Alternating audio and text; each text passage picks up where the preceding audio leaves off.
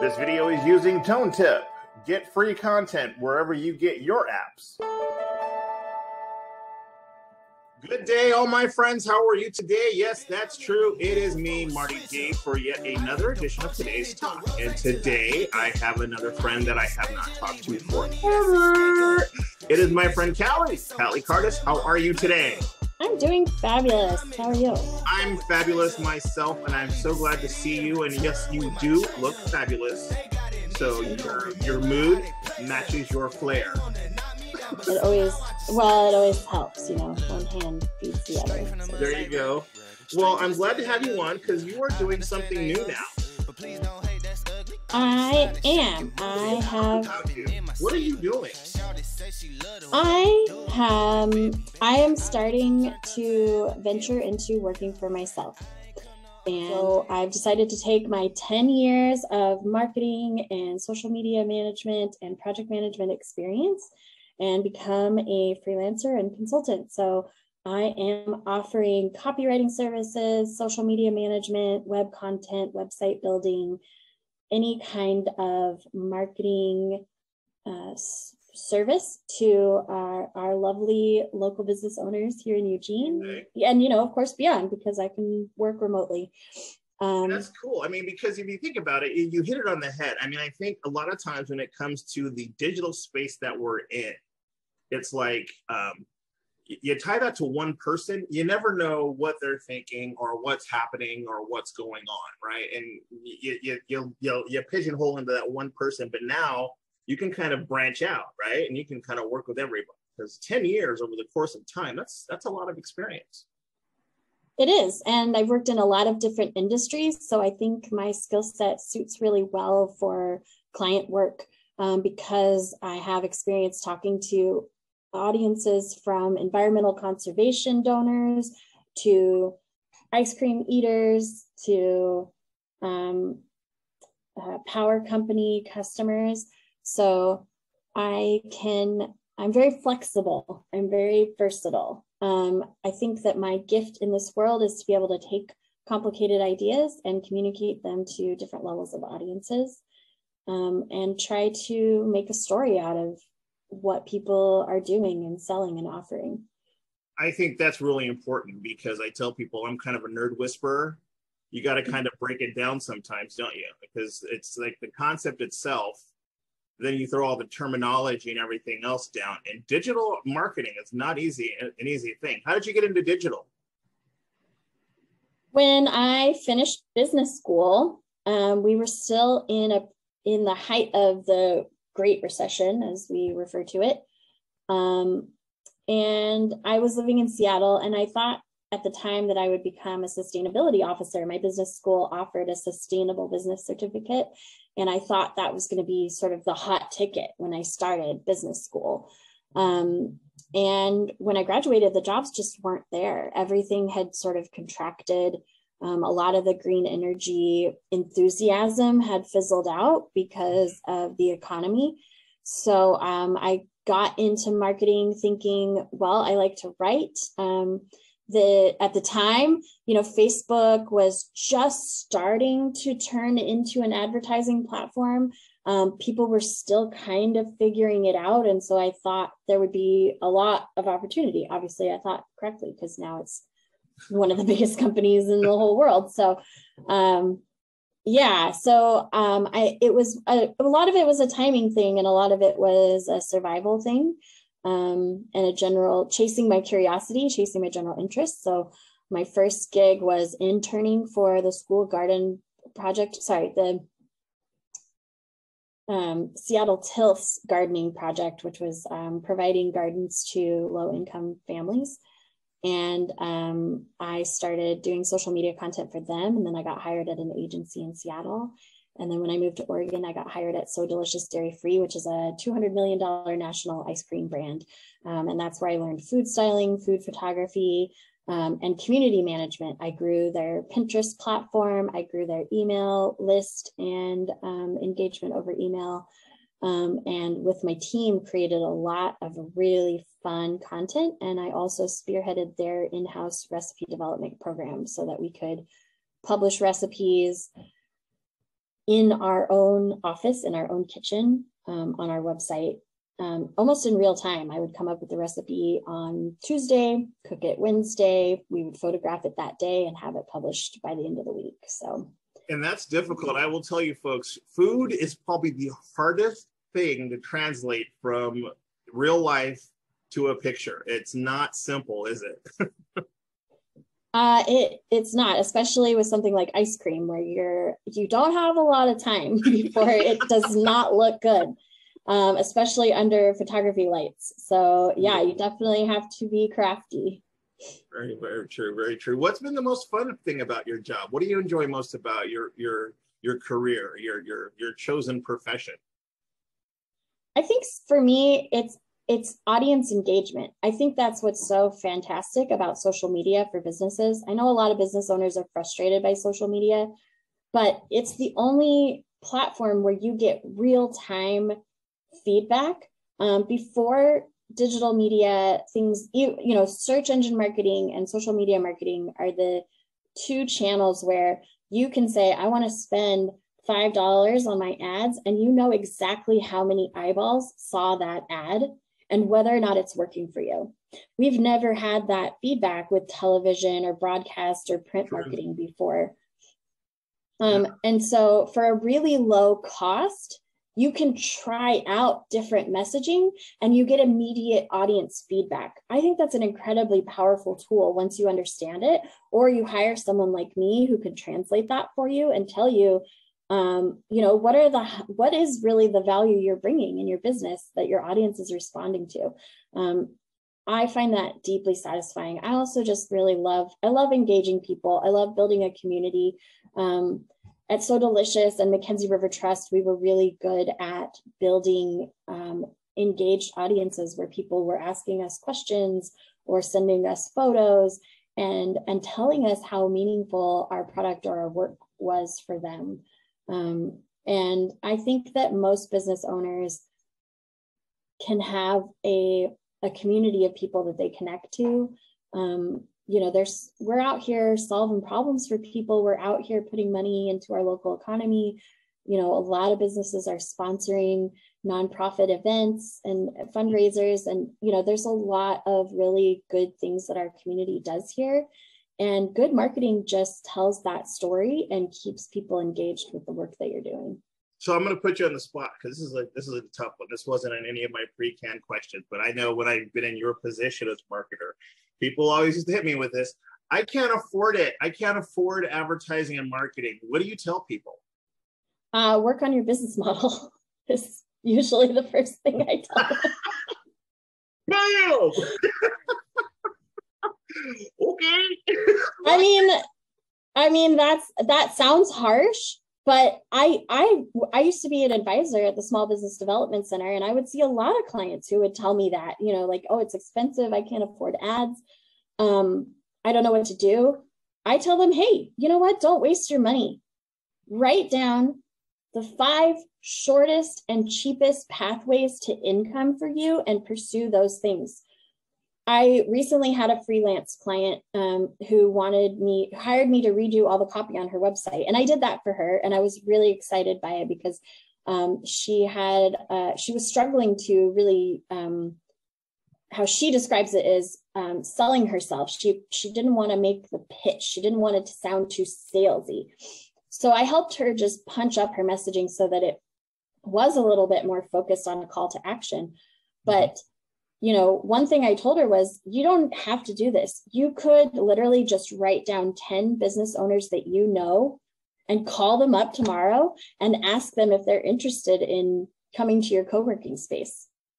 That doesn't cost you anything. It sucks, nobody wants to make sales calls. Right. I don't think. Yeah, no, they don't. But sometimes that's what you have to do, or if you're a service provider, sometimes you have to network and get to know people a little bit more so that you get more word of mouth. Almost every service provider that I talk to, that I meet, they tell me most of their business comes from referrals. So focus on that. If that's what's going to work for you, you don't have to have a bunch of social media content. That doesn't actually convert every business. So, I like to free people from them saying, you know, like, oh, I can't afford ads. Okay, don't buy them. You know, they might not work. They might not work. You know, it just depends. It depends on your business. It depends on how well you know your audience. It depends on whether or not you have content. You know, like a lot of businesses, older businesses, they need to update their branding before they can have an effective ad. They need to make sure their website is fully functional. You know, you can have a great ad and that somebody clicks on, and then they go to your website and your website takes 30 seconds to load, or it looks cheap, or it looks old, and you'll lose them, you know, and then you're wasting, then you're spending all this money for clicks. You're not getting the conversion. So make sure, you know, I would say if you don't have a budget for marketing, make sure everything else in your business is on point. And then work on figuring out what is it going to cost me to convert the kind of customers that I want to get? What's the value? You know, how much is it going to cost me to get this customer, and how much is that customer going to be worth over whatever period of time, you know, whatever a life cycle of your product or service is. You know, you have to kind of get nerdy about it, you know, and you have to, if you're struggling in your business with revenue, marketing is almost always not the answer. It's really going back to the drawing board and saying, am I providing value? And am I charging enough for that value? Mm-hmm. And what is the easiest, shortest, cheapest way for me to get customers? And start there. You know, marketing kind of comes in once your business is moving along and you're ready to attract a new tier of customers, or you're ready to build more trust and awareness in the community, and grow that referral network. You know, I don't want people to waste hundreds of dollars on social media ads. And then, you know, because I get that too. I get a lot of business owners coming to me and saying like, well, I tried Facebook ads and they don't work.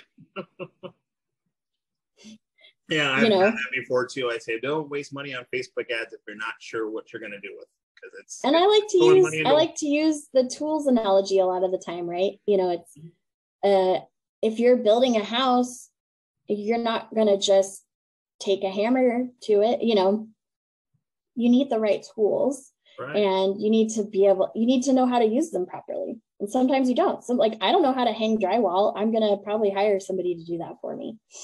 Truth.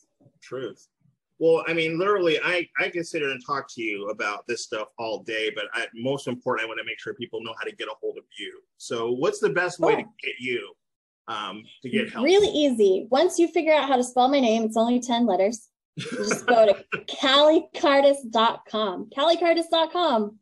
Okay. We can be referral. Let's work together. Let's collab.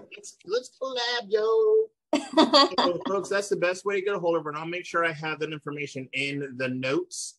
Also, if you did download Tone Tip, which you don't know about yet, Kali, but I'll tell you about it later, you'll also have the information at the end of this video. So I'm really glad you're kind of spreading your wings and getting out from underneath the man and just making it happen. I'm really proud of you. Thank you. Do you have anything you want to share before we go? I would love to plug my show that's opening this weekend. Oh, that's right. I was going to ask. You're a thespian. That's right. You're a local thespian. Please plug the show. Oh, well, it's playing all of August, every Saturday and Sunday in August. Great. Okay, so go ahead and plug it. Sure. Okay. I am performing in Twelfth Night, Shakespeare's Twelfth Night, with Free Shakespeare in the Park. We're playing at Amazon Park every Saturday and Sunday in August at 6:00. We're just south of the community center. Okay. And it's free. It's totally free. Come out, bring a blanket, bring a chair, bring your picnic, bring your kids, and just, settle in and be totally entertained. It's a great cast. It's a very funny play. That sounds amazing. And I've seen that play as my past thespian life. So I actually will probably take you up on that. I'm looking forward to seeing it. Folks, I'll make sure that information is also included so you can check that out. So you said it's all August on the weekends? Yep, every Saturday and Sunday in August. So it opens the 6th and runs through the 28th. Well, I will make sure that this particular today's talk runs all month so we can get a lot of play for it. So thank you. I appreciate that. Now, but before you go, I got to do something that I always do with everybody. It's the time I catch a little off guard. It's time for Let's Get Real. Oh, so let's get real. I like to get real. Out my trusty book of 3,000 questions. Okay. That I've researched clinically, did a lot of research, random, to find some questions for you. And I'm going to ask you 3, not 3,000, because we'd be here all day. So, out of my book of 3,000, here are the 3 that I've pulled for you, Kali Kardas. Question number 1. Have you ever done something to your, not to your parents?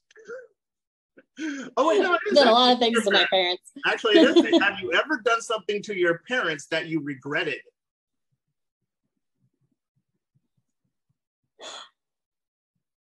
Have I done something to my parents? Yes.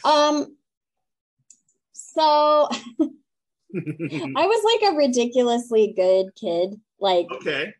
Like I was that obnoxious oldest child that, you know, that people would look at my brothers and be like, why aren't you more like your sister?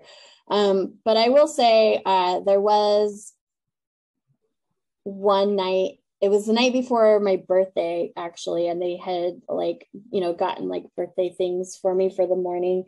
And I ended up staying out all night the night before and hadn't told them what I was up to.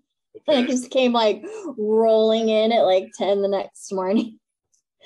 This was before, like, I don't think I had a cell phone. It was right after I graduated high school, you know, but I gave them like the whole, like, I'm an adult, you know. I'm out of high school now, so you can't make me. Okay. So I don't know. I don't think I don't know. That's kind of a weak story, that's the worst. I'm like, wow, that's weak sauce. Like sitting there going, that's it. I'm sure they would have a different answer. But honestly, I'm sitting here thinking, I'm glad you didn't ask me that question. They would probably be like, oh, well, she joined the Navy and abandoned us. Okay. I don't know. Question number 2. Yeah. What makes you feel like a kid again?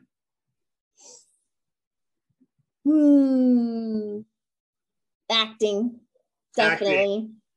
It's delight. But I have a lot of what I call childlike pleasures. You know, like I love like a foamy latte with like little bubbles, or like I love blowing bubbles. Okay. You know, I love dressing up in little like princessy dresses, and I think it's important to have a lot of childlike joy in your life, and that's a big part of my personality. That's awesome. I keep telling myself I want to get involved with local community theater if I could ever find. Oh my God, please do, please. I want to. I just have to. I've got to get my business to the point where it allows me to take time off. Yeah. I'm not quite there yet. So as soon as I do, I will be there with you. Awesome. Okay, so here's the last question. I lost it. Wait. Oh, okay.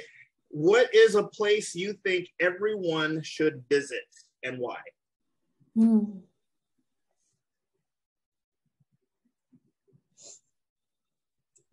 I would say Yosemite. Okay.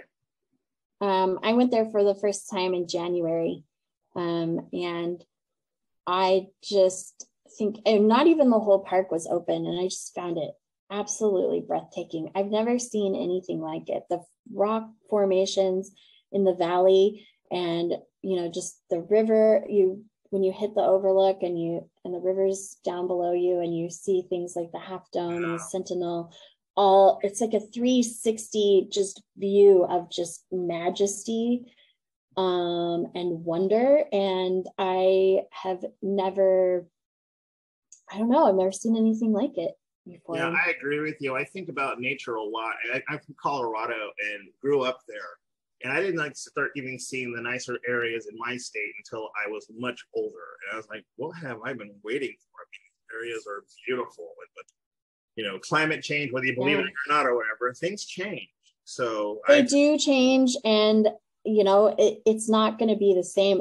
I went to Glacier a few years ago, and it just had pictures of the size of the glaciers over the decades, all the way back to the 1800s, and how they've changed. They're almost gone, and yeah, these kinds of sites, the natural landscapes, those big landmarks, they're not going to be there, as long as maybe like, going to see, I did see Notre Dame before it burned down. So that was, wow, that's cool. That's like that's something that I think is, very special, but also something you never think something like that is going to burn down. You think Notre Dame, it's going to surely last forever and we will protect it all. But like World Trade Center, I've been up there like 2 years before they came down. So I get you.